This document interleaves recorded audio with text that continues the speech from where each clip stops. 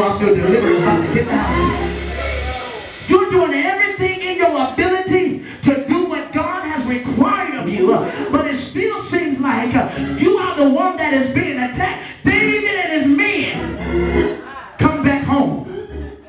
City burned. Wives taken into captivity along with their sons. Look at your neighbor and say, neighbor, protect your womb. Protect your womb. Truth of the matter is, what the enemy wants to do in this season is he wants to stop us from producing. Wants to stop us from becoming productive. He wants to stop our seed from coming into its fullness. The Bible says that after David and his men have now traveled, come back off of the field, come back home into the place where they looked at as safety. Imagine going home tonight, back into your home, driving back up to your house, and your house is burned. And what you left, because everybody probably in your house didn't come to church, because I mean, you know, we do leave some people at home. But everybody that's in your house, whether they get on your nerves, whether you like them, whether it's Nene, whether it's Pookie, whether it's Lil John, whether it's your boo thing, but everybody is gone. House is burned down. Everything that you worked hard for, even in the midst of your struggle, because how many of us can tell the truth? Some of the stuff we have today, it came with a struggle. You didn't wake up and you woke up with everything you got. I don't care what Beyonce said. Some of us didn't wake up like this.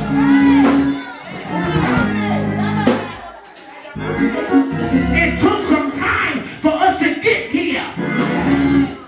That's right. To the ground. No, he did not. David again is now up under the pressure of having to give answers to men that were found. David is now put in a place where he has to come up with some solution. They wanted to stone him. David, you mean to tell me we're out here, we're following you, we're doing what you say do, and now we leave our wives, we leave our children, and we come back to nothing, and we're out serving on the battlefield, and you mean to tell me God's gonna leave us like this? David has to confront God. Oh my, oh my. Wait a minute. Says, I got to get into a place where I seek God. First thing is, when the Amalekites, they come and they steal the women. Steals what represents reproduction. Takes their womb. And the thing that the enemy wants to steal from us in this season, he wants to steal the ability to be able to produce. If the enemy can keep you from producing, he'll keep you from multiplying. See, the devil don't ever want us to unify. He never wants us to grow in numbers, because he knows as we grow in numbers, we grow in strength.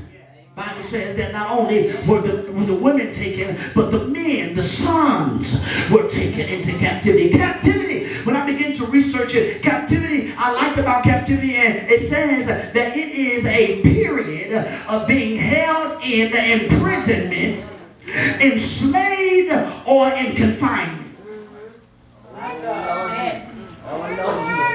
In other words, the Bible says that none of the women or the sons or the daughters were killed, but when they were taken into captivity, they were enforced to live as another man's customs and rules.